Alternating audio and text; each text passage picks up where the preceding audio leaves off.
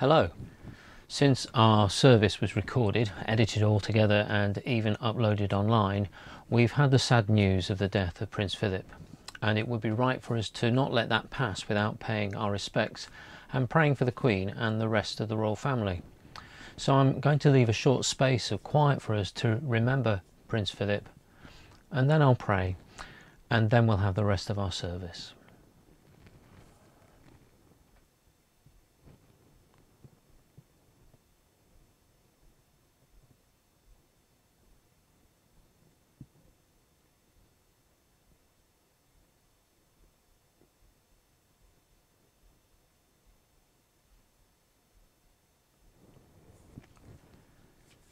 Heavenly Father, thank you for the life of Prince Philip and all he gave as a father and husband. Thank you for his service to his country and to his Queen. We pray for Elizabeth, our Queen, and the rest of her family as they mourn. We ask that they may know your comfort and that your presence will be real to them as they recall all their memories of Prince Philip. To the glory of your name. Amen. Good morning to you all. Welcome to another of our Sunday morning church video podcasts. You are very, very welcome.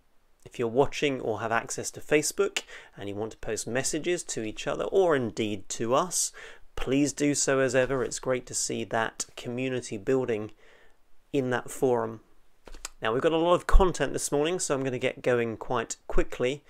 A bit later on, we're going to look at a lot of the feedback and the comments that a number of people have shared with us as a result of the time they spent together in the week leading up to Easter. The thing that Pete encouraged many to do as part of what was described as the Emmaus Walk experience. If you don't know what I'm talking about, don't worry, I'll explain in a little bit. But we're going to begin with worship. And we have some guest worship leaders this morning. When you see who they are, you will probably appreciate that what is being shared with you was not recorded specifically for our church, but it was recorded for the church in general, to be available as a resource and to encourage us in our worship. So we're going to begin with two familiar songs, and then we'll continue after that. Well, hello church. We count it a great privilege to be with you, to worship with you and your church.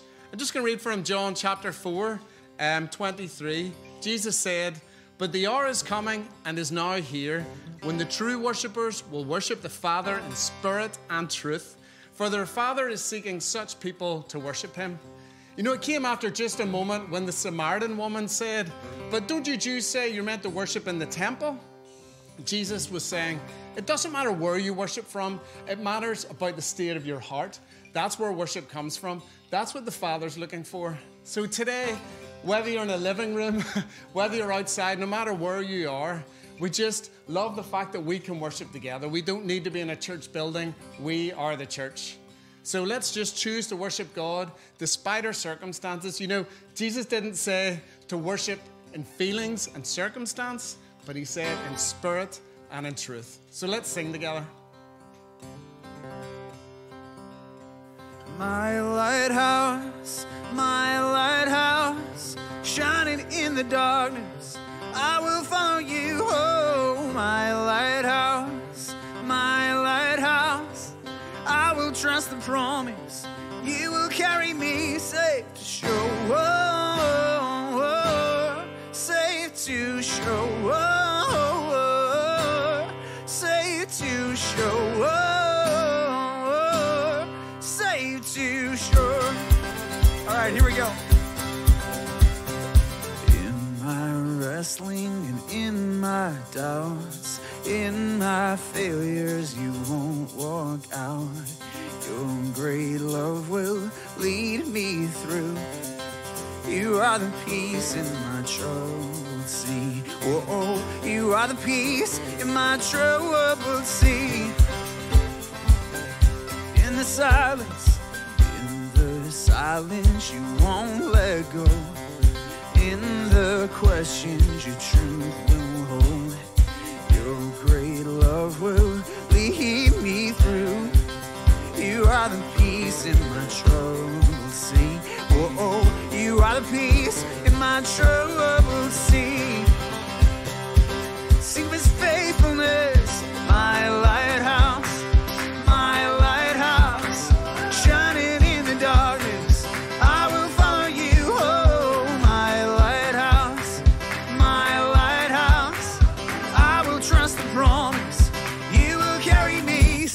to show. Safe to show. Safe to show. Safe to show. I will not fear. I won't fear what tomorrow brings.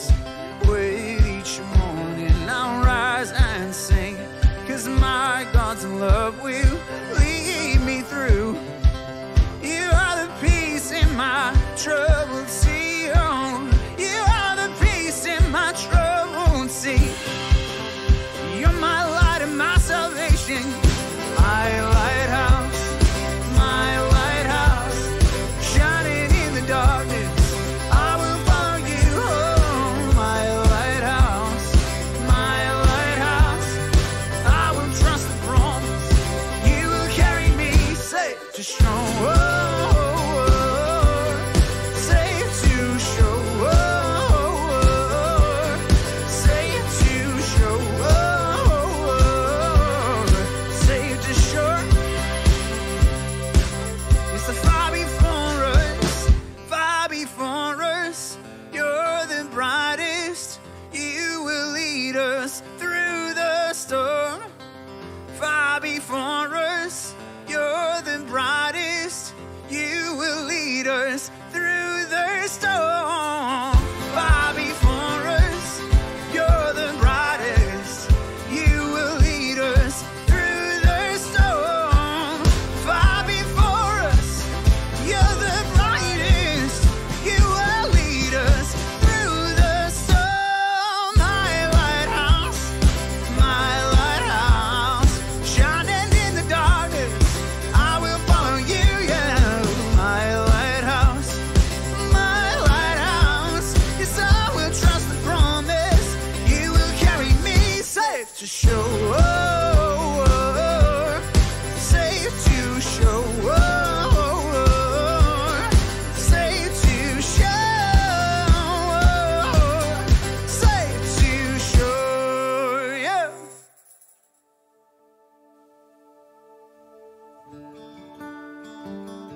Even in this moment, God's building his kingdom.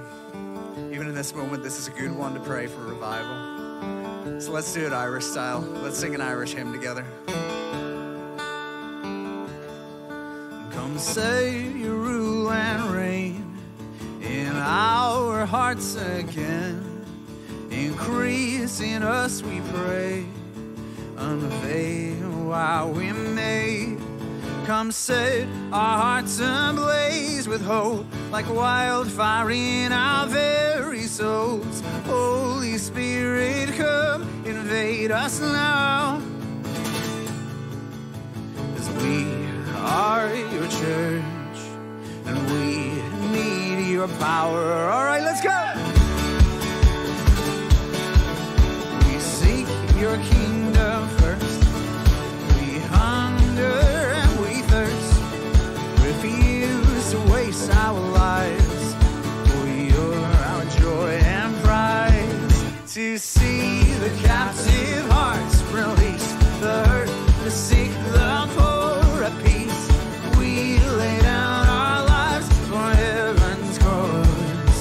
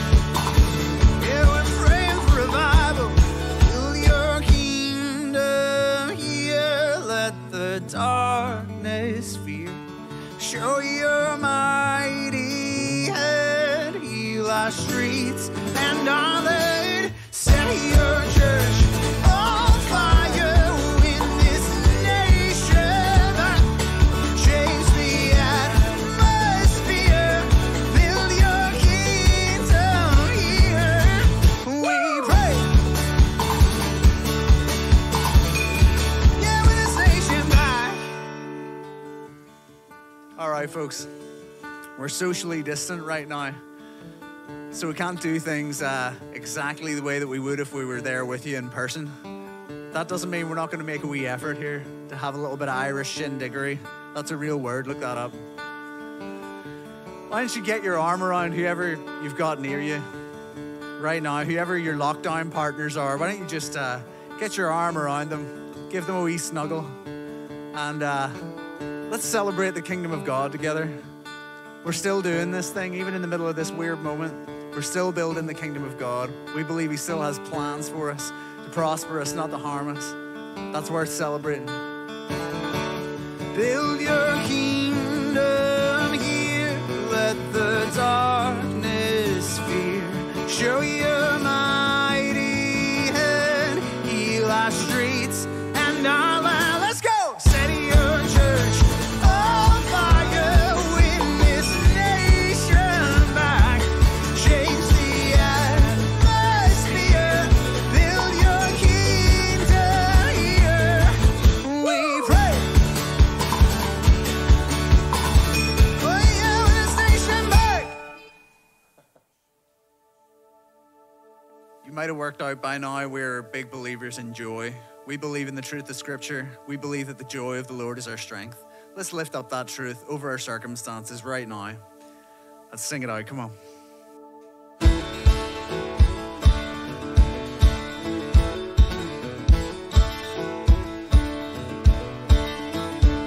Though the tears may fall, my song will rise to you. Though my heart may fail, my song will rise to you.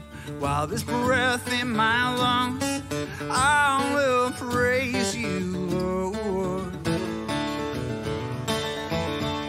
In the dead of night, I'll lift my eyes to you.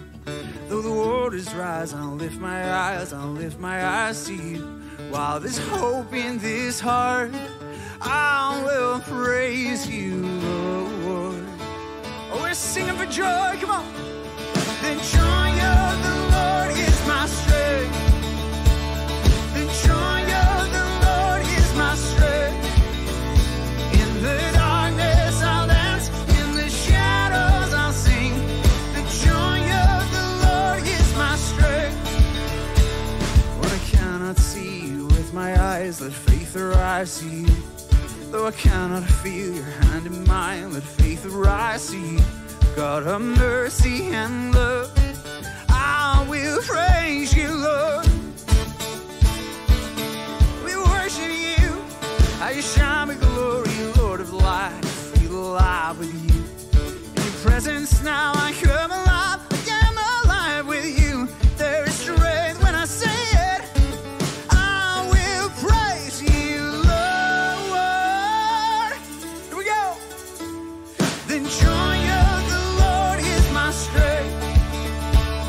The joy of the Lord is my strength. In the darkness I'll dance, in the shadows I'll sing. The joy of the Lord is my strength. I believe that the joy of the Lord is my strength. The joy of the Lord is my strength. In the darkness I'll dance, in the shadows I'll sing it. The joy of the Lord is my strength. Oh yes, Lord. We got a joy the world can't steal, that passes understanding. Oh Lord. Oh. When sorrow comes my way, you are the shield around me. Always you remain my courage in the fight. I hear you call my name, Jesus, I am coming, walking on the waves. I'm reaching for your light. The joy of the Lord is my strength.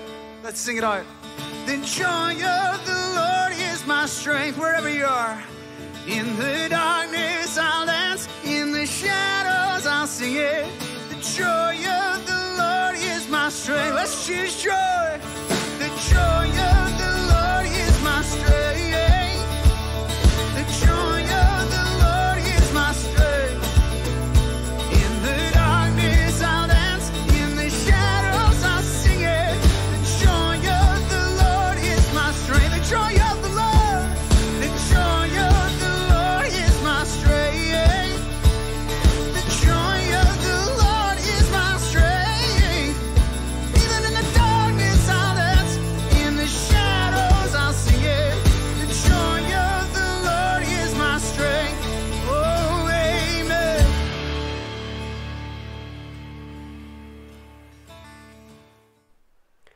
Wasn't that fantastic? Just seeing such joy in worship.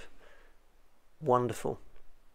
So I'm going to move on to the thing I talked about at the start, this Emmaus Walk thing. So if you don't know what I'm talking about, in the lead up to Easter, Pete was encouraging us, if we wanted to do so, to gather together in groups, in 2 or more, to look at a passage from the book of Luke, the story that happened on the road to a place called Emmaus. And it's a story of Jesus appearing to some of his believers following his resurrection. The encouragement was to look at the passage, to reflect on it, and to discuss and to take communion together.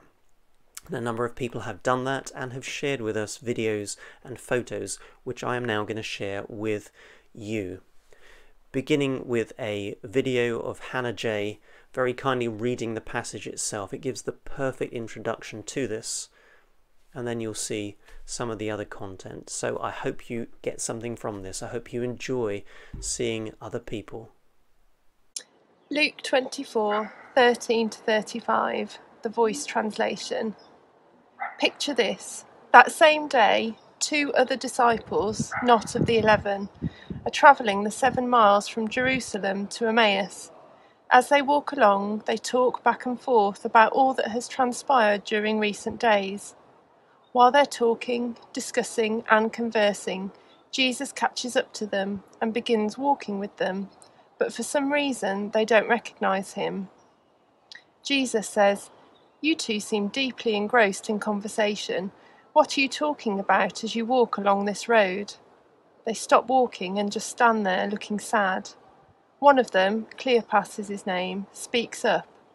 "You must be the only visitor in Jerusalem who hasn't heard about what's been going on over these last few days." Jesus says, "What are you talking about?" "It's all about the man named Jesus of Nazareth. He was a mighty prophet who did amazing miracles and preached powerful messages in the sight of God and everyone around. Our chief priests and authorities handed him over to be executed, crucified, in fact. We had been hoping that he was the one, the one who would liberate all Israel and bring God's promises. Anyway, on top of all this, just this morning, the 3rd day after the execution, some women in our group really shocked us. They went to the tomb early this morning, but they didn't see his body anywhere. Then they came back and told us they did see something, a vision of heavenly messengers, and these messengers said that Jesus was alive. Some people in our group went to the tomb to check it out, and just as the women had said, it was empty, but they didn't see Jesus. And Jesus said, 'Come on, men, why are you being so foolish? Why are your hearts so sluggish when it comes to believing what the prophets have been saying all along? Didn't it have to be this way? Didn't the Anointed One have to experience these sufferings in order to come into his glory?'"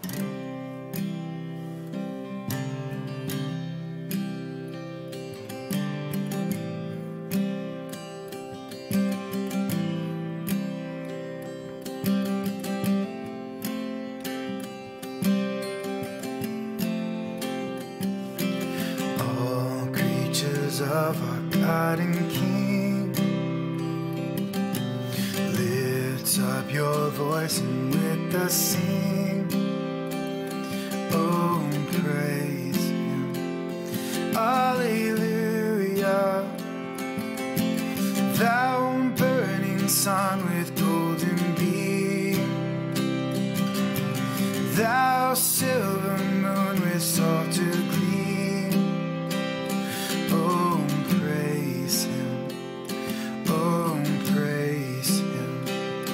Alleluia, alleluia, alleluia.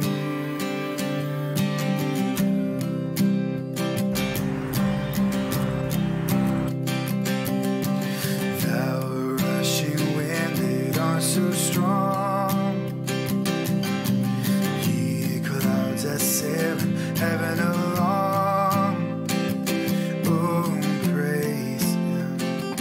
Alleluia, thou rising moon in praise rejoice. Ye lights of evening find a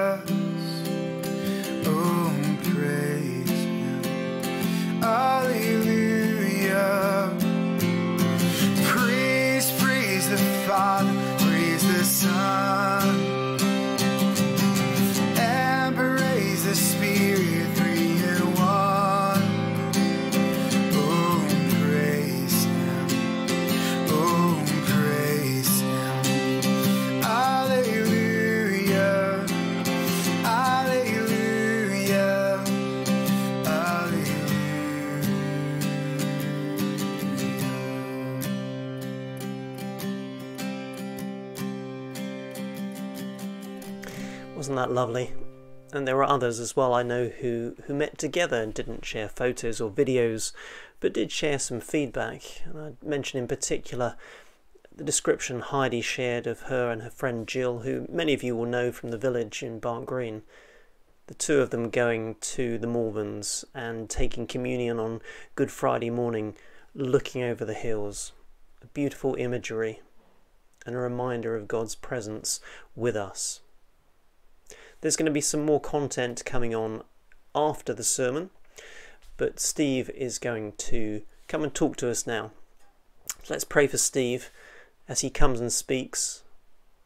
Pray for ourselves to be ready to receive what God would want to say to us this morning. So, Father, we thank you for Steve. We thank you for his willingness to step up and to preach this morning. We pray that you would give us hearts and minds ready to receive what you would want to say to us. Help us to hear your voice. And we pray for Steve as he comes and he speaks.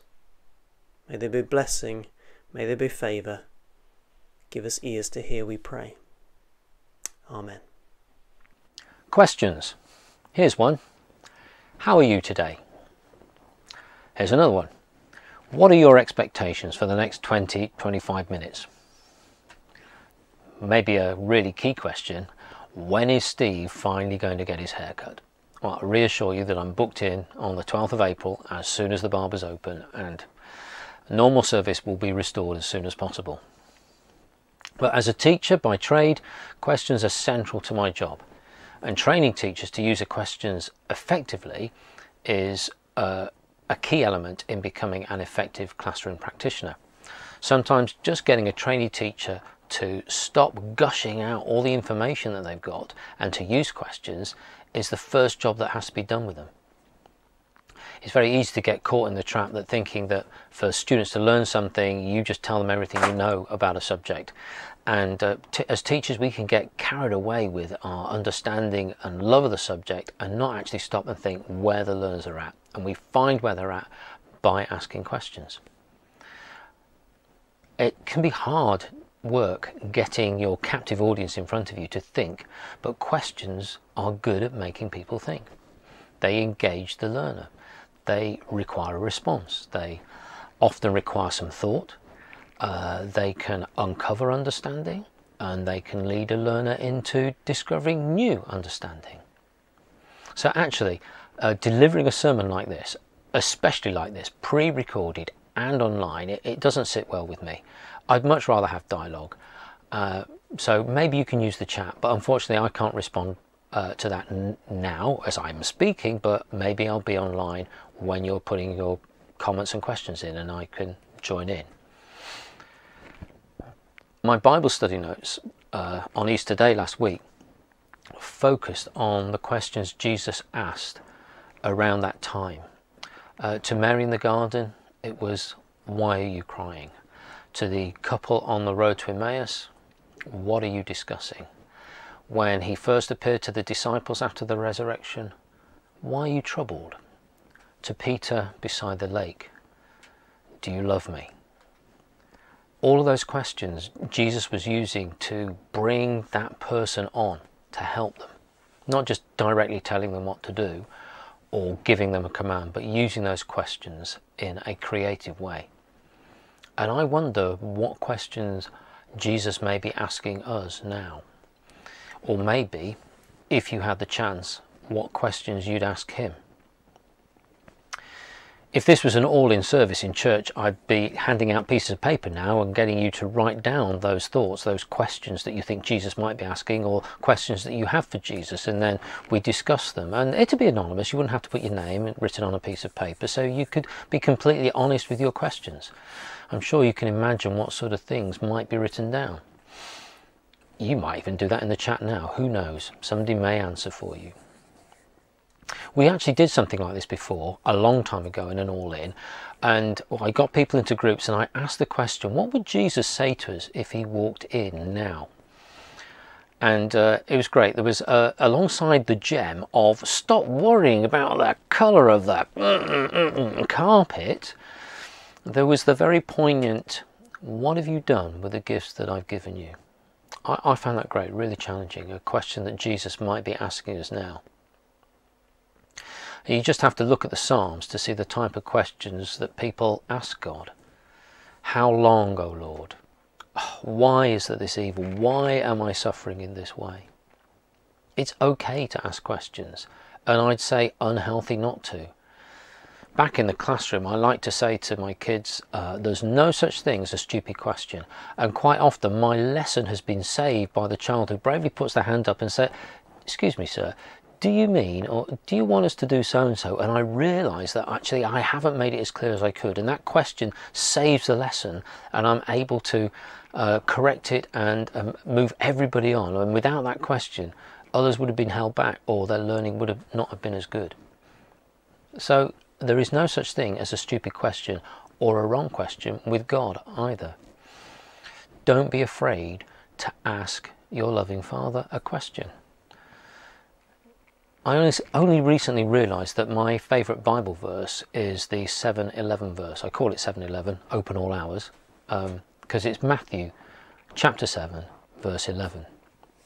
And it was significant in my faith journey. And it goes like this: if you then, though you are evil, know how to give good gifts to your children, how much more will your Father in heaven give good gifts to those who ask him? Now, a good parent or teacher values the questions that their children ask. It gives them opportunity to talk and to grow together, and it's invaluable. So how much more will God savour your questions?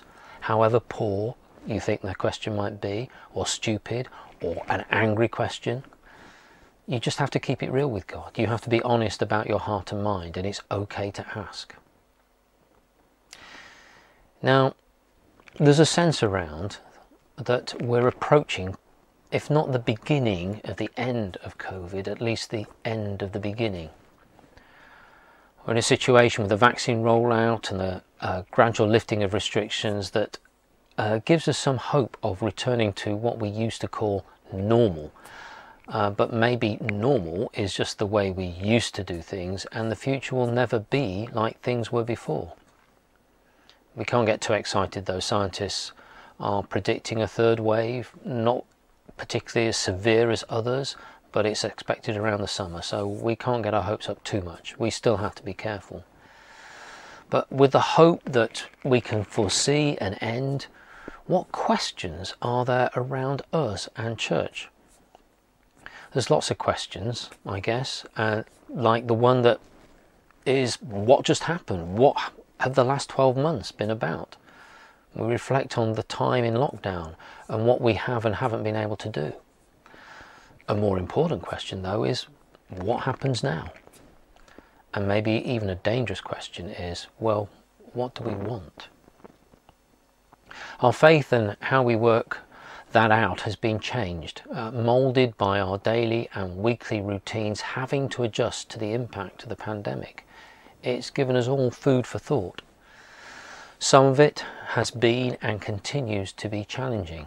Some of it has been a relief as the compulsion or expectation to do certain things in certain ways have been removed. Look at how working from home has been a benefit for some.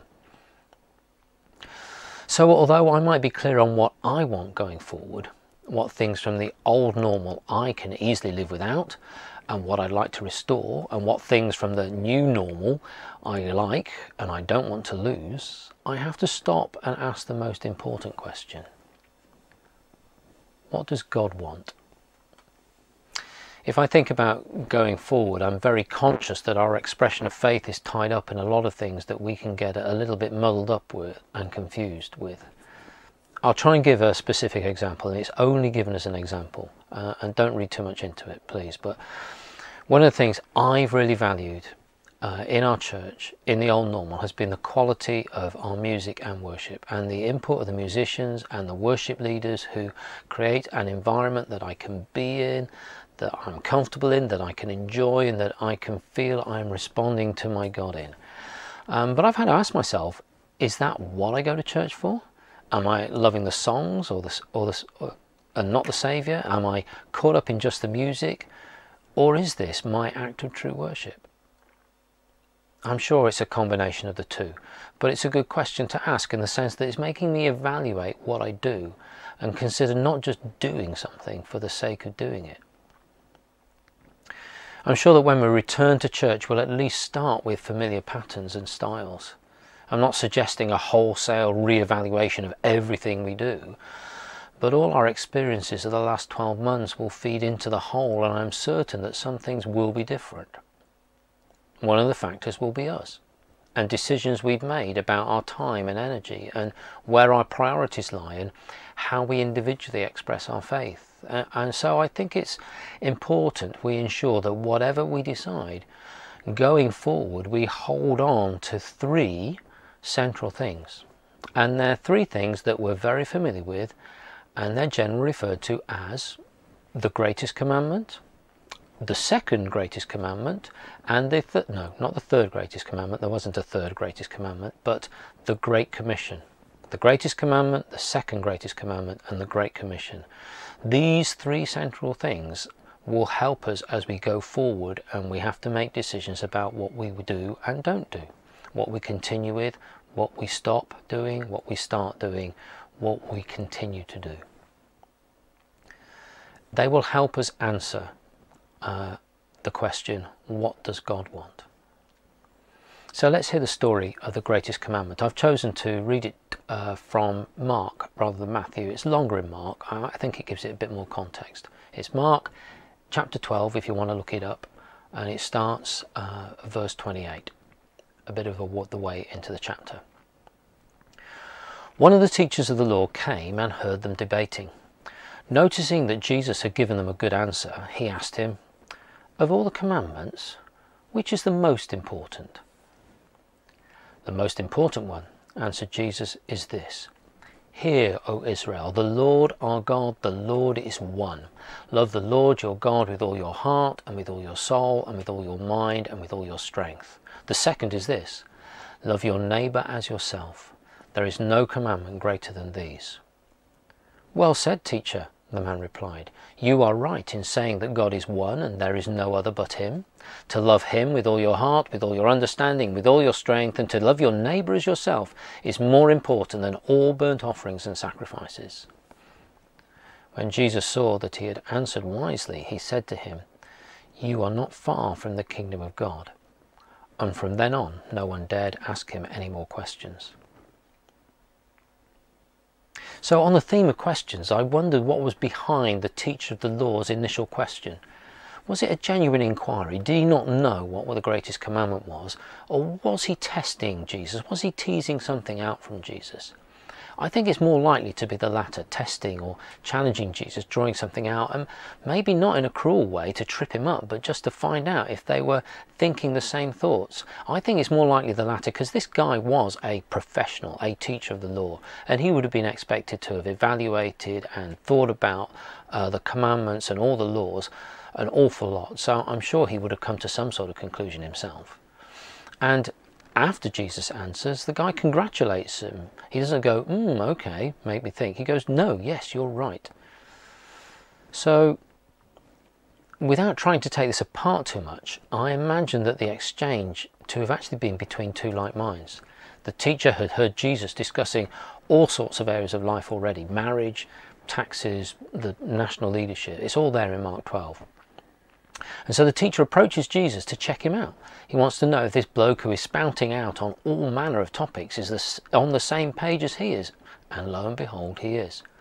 Number 1 priority, love God with all of yourself, your whole life and your whole being. Now I learned a bit about this whilst researching for the sermon, and rather than just repeating what someone else has already done, I'd encourage you to head on over to the Bible Project online, bibleproject.com. I'll put the link on the screen and in the chat if I'm on the chat. They've done a great little series of half a dozen or so 4 or 5 minute videos to explain the Shema. And the Shema is a daily prayer that Jews have used for thousands of years, and it's what Jesus is quoting when he answers this question and says, love the Lord your God with all your heart and with all your soul and with all your mind and with all your strength. And I'll tell you to head over there, because this is not a time to start nitpicking about the difference between mind, soul and heart, and where the mind stops and the heart begins. The Bible Projects have put out a really good explanation that the verse is simply saying, give God all of yourself, everything about you and everything about your living. It's the same sort of attitude that Paul is expressing when he writes about us offering ourselves as a living sacrifice. That's in Romans 12 if you want to look it up if you're curious. Number one priority, love God with all of yourself, your whole life and your whole being. And then there's these two little riders that these two guys, in their little law of God loving that they're having, they add on to this. Jesus adds immediately that the second greatest commandment is love your neighbour as yourself. And I'll come to that a bit later. The teacher also adds that loving God with all of yourself, your whole life and your whole being is more important than all the burnt offerings and sacrifices. And that's where I think there's some learning to be had, for myself at least. Offerings and sacrifices were part of the law. They weren't wrong, but they had to hang off the number one priority, which was loving God with all of yourself, your whole life and your whole being. If you're making your sacrifice and your offering, and it's not because it's an expression that you are loving God with your whole life and being, then don't bother. Don't just go through the motions. Whatever you do, do it because you love God. And so clearly this helps me in my thinking about worship and music, as I described earlier. I must make sure that what I am doing and singing is because I'm offering God myself, and I don't actually need music to do that. And actually shutting up and just having a humble and contrite heart might be a far better offering sometimes. I shouldn't need music to worship. But that's not to say that it isn't a really beautiful and useful gift that God has given us in allowing us to express love for Him and remind ourselves, each other, of His love and His promises to us. Now, I don't want to get too hung up on that. It was only an illustration from a personal point of view, but you could see how it might apply to other things, the things that we do, that doing church things that we do might be in need of an evaluation. One of the expressions that's come out of our time with COVID is that we ought to focus on being the church rather than doing church. We've had the chance to reflect and think about many things, and we've been asking that question: is this something I'm doing for the sake of just doing it, or is it part of my living sacrifice to God? And sacrifices hurt. So I think we need to be careful looking at things and saying, well, during lockdown I love that I didn't have to do so-and-so anymore, and so I'd rather we didn't do that again. When in fact choosing to do whatever so-and-so is might just be part of your loving God with all of yourself, your whole life and your whole being, even if it hurts. The comedian Milton Jones has a joke about churches. He says people sometimes think churches are like helicopters. They're afraid of being sucked in by the rotors. Going back to church naturally means that there'll be jobs to do and organise. The rotors will return. The return of the rotors. Well, actually, they haven't gone away. There'll still be the need for doing things on a regular basis, like kids' church, and youth church, and worship leading, and a few of the background jobs to make all this happen, this video now. It's been a small number of folk that have been involved, but that number has been growing, and that's really good to see. People stepping up when they've been asked to, well, could you try this? Could you do this? And that's good. That's good. I've actually even created a new rota. An extra rota? Have you noticed? Someone on the door online to welcome people in the chat in Facebook. If you've logged in, I hope you've noticed that. Maybe you've been able to spot what they're doing or who it is. Maybe you can see who it is this week.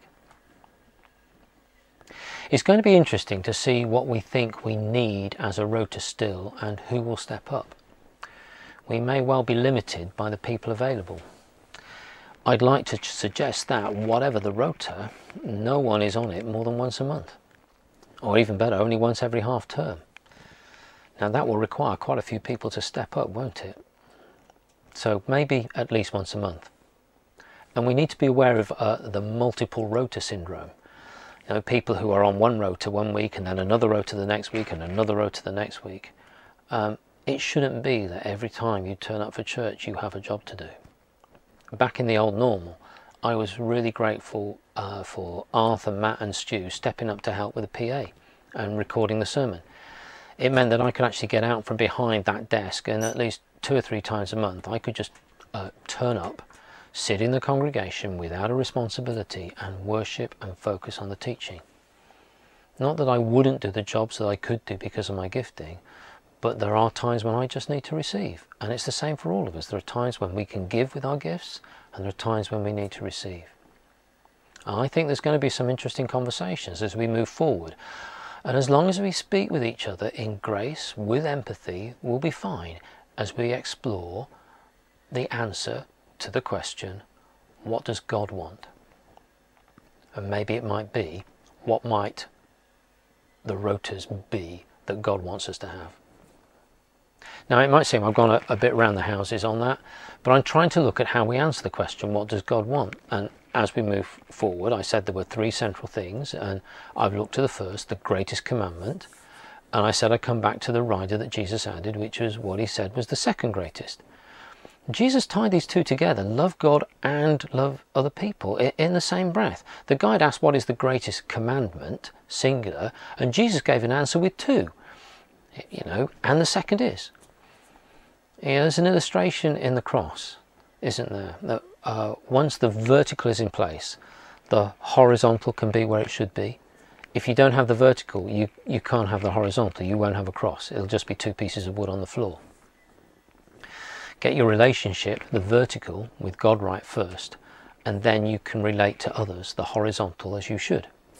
So, going forward, recognizing that our number 1 priority is to love God with all of ourselves, our whole lives and our whole being, our second priority is going to be loving other people.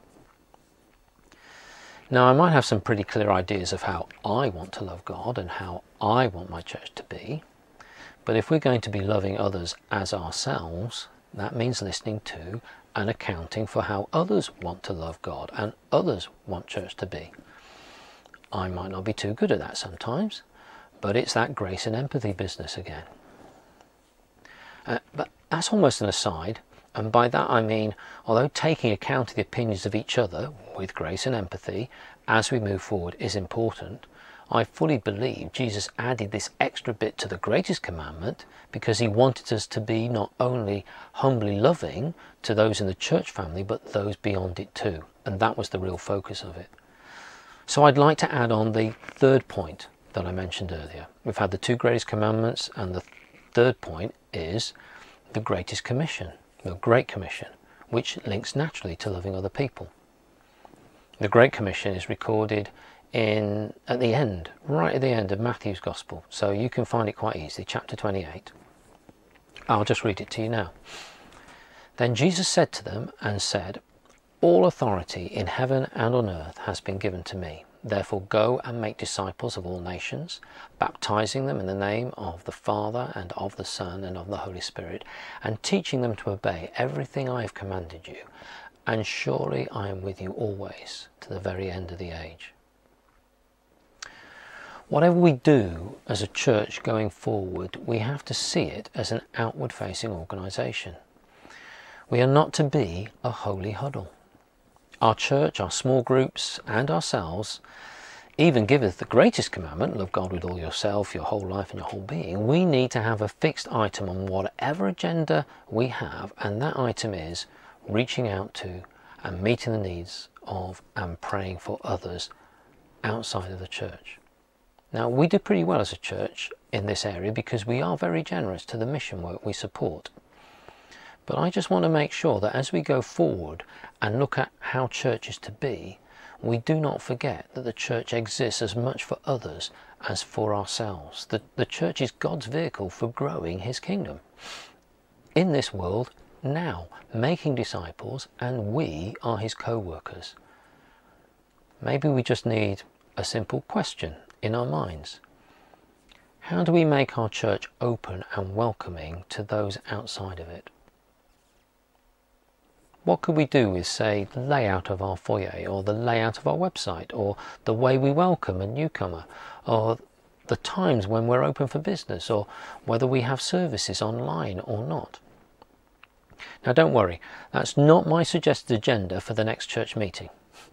I think there's a lot we do well as a church, But it won't hurt to think about these things, to re-examine things, to just check that we are a truly outward-facing church with no unnecessary barriers to others joining us. As freedoms are lifted, there's the opportunity to think about how we as a church reach out into the communities around each of us on our own front line. I hope the chats and interviews that have been part of the online services have helped you pray for those people and in the situations that they are in. And I hope that we can continue those chats, whether we are doing them online or whether we're doing them back in the building. So eventually we end up going around the whole church family, and then we can start again, because we are all witnesses and we all need the support and care of each other. As we think about reaching out to other people, maybe there are questions we can ask ourselves like, how can I get my friend to be or want to be a disciple of Jesus? How can I get them along to my small group? What could my small group do that would allow them to engage with it? What need is there out there that people outside of the church have that we could meet? We could go and meet their need and draw them in. Or how do we communicate to the people outside the church the positives of discipleship?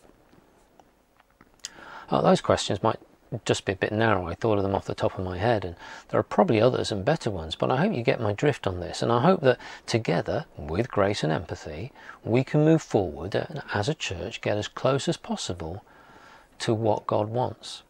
And I'd state, having looked at those three central things, that what God wants is a church that encourages and enables us to worship God with all of ourselves, our whole lives and our whole being. He wants us to be a people that truly love others as ourselves, and he wants us to be a church that is serious about growing disciples and extending God's kingdom, an outward-facing church. And whatever we decide about the future, as long as those three things are true, then we're okay. And as a little afterthought, what's really great is something inside the Great Commission which was pointed out to me a long time ago, and I wonder if it's been pointed out to you or you've seen it yourself. It's an almost conditional promise that Jesus makes to us. It's the go and lo. Now, what I read out to you before was, I think, NIV. In the King James Version, the Great Commission goes like this: Go therefore and make disciples of all the nations, baptizing them in the name of the Father and of the Son and of the Holy Spirit, teaching them to observe all things that I have commanded you, and lo, I am with you always, even to the end of the age. Go and lo. Go into all the world, and lo, I am with you always. It's not quite explicitly conditional, but the command to go into all the world comes first, and then that is followed by Jesus' promise to be with us always. Go into the world, and lo, you will find me. If we want to know God at work in our lives, in our church, if we want a greater sense of his presence, then it's ingoing, it's reaching out, that we're going to find him. If we want to know what God wants, if we want a better, closer relationship with him, then we need this priority of making disciples and building the kingdom. And as we do that, we will find God with us, and we will probably be very close to knowing what God wants. Now, there are a lot of unknowns going forward. We might feel fearful and uncertain about what we don't know, and what will be different, and what we may have lost, what we may never get back. But we can be clear of God's promises and his desire and priorities for us and his world. Love him, love others, make disciples, and build his kingdom. Amen. Thank you, Steve. We're just going to continue in prayer for just a few moments before Sarah's then going to come and share her own Easter walk thoughts before we finally conclude with another song just to conclude the service. But let's just start in prayer. And I do recognise that as we pray together, there are many who are continuing to struggle in so many ways, with the separation still continuing, notwithstanding lockdown not being quite as it was before. So much uncertainty as to what the future may hold in a personal life, in church life, in work life, whatever it may be. We need to submit and place our trust in God, which is very much what Sarah will share with us in a moment or two. So let's just pray. Father, we thank you that you know us so deeply and so fully. There is nothing hidden from you. Help us to find patience and trust in our faith as we wait. For those of us who are struggling in whatever way or shape it may be, whether that be emotional or spiritual or physical, we pray that you would come and you would meet with us. We pray for healing, we pray for the miraculous, but we also pray for hope and joy and patience and peace, all those gifts that you give to us. I'd encourage each of you to just pray in your own mind for those who are on your heart, whether that be yourself, your family, or somebody else. But Father, we pray all these things knowing that you hear, and that we pray them in the name of Jesus, knowing that he comes to intercede for us before you. Thank you that you are good and that our hope is in you. Amen. Hello, it's Easter Saturday and I've just got back from a walk to the post office, quite a long walk, so I had some time to think. And I was thinking about the Easter weekend and how we can find parallels in our own lives. I started thinking first about Good Friday and Jesus saying, "Not my will, but yours." And I was reminded that there are times when we have to not do what we want to do, but we have to submit and do something that we don't really want to do or that's hard, but we have to do it with God's help. And then I was thinking about Easter Saturday and how difficult that must have been for the disciples who had had their hopes and dreams smashed and didn't really know what to think, didn't know, I guess, whether there was hope or no hope. And how many times in our lives we're in that situation of waiting, of hoping a little, but not knowing how long this is going to go on for, and feeling often maybe depressed and disappointed. But actually we need to keep trusting in God at those times and handing over ourselves and those that we love and are praying for, and trusting that he has not forgotten and that he will see his promises through it for us. And then of course Easter Sunday, when those promises come through, and the resurrection and that love poured down onto us and that power,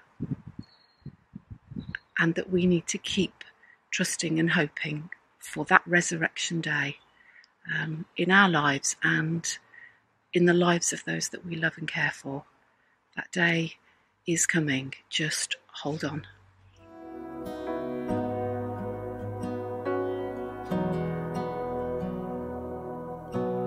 I've carried a burden for too long on my own. I wasn't created to bear it alone. I hear your invitation to let it all go. Yeah, I see it now, I'm laying it down, and I know that I need you. I run to the Father, I fall into grace. I'm done with the hiding, no reason to wait. My heart needs a surgeon, my soul needs a friend, so I run to the Father again and again and again and again. Oh, oh, oh. You saw my condition,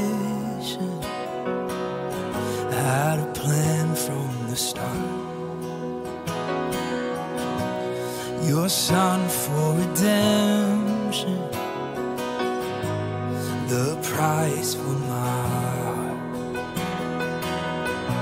And I don't have a context for that kind of love. I don't understand, oh, I can't comprehend, but all I know is I need you. I run to the Father, I fall into grace. I'm done with the hiding, no reason to wait. My heart needs a surgeon, my soul needs a friend.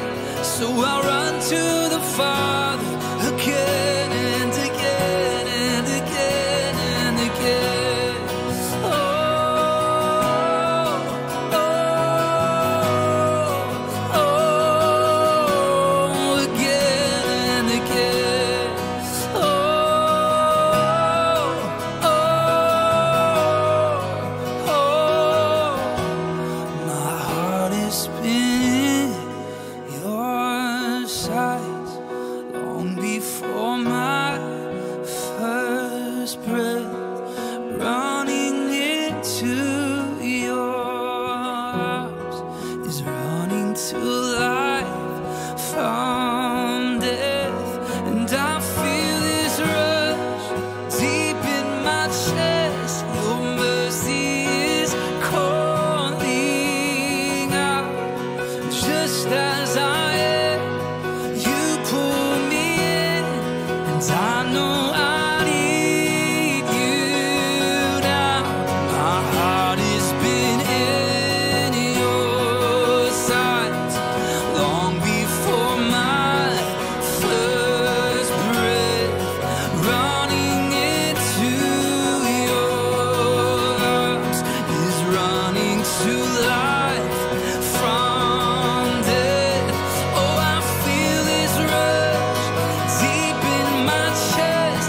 Your mercy is calling out.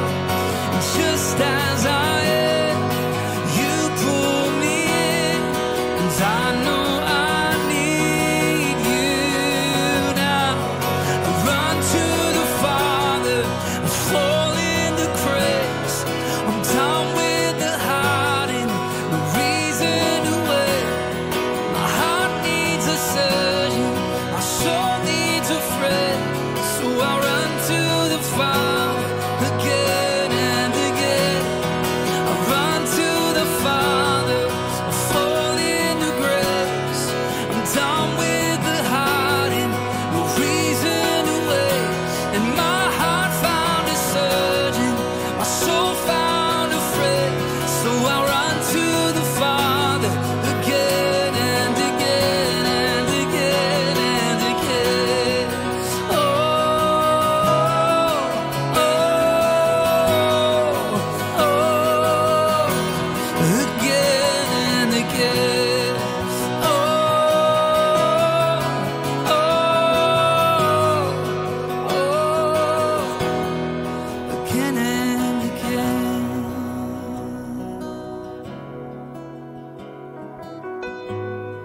I know I need you. I know I need you. Thank you that you're always there. There's nothing that we face, you're not with us. You're here now, walking hand in hand with us.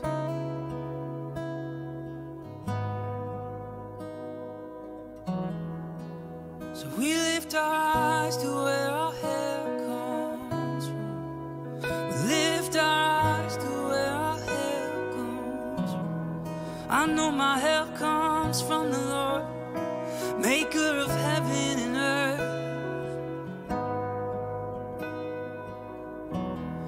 I run to the Father, fall into grace. I'm done with the hiding, no reason to wait. My heart needs a surgeon,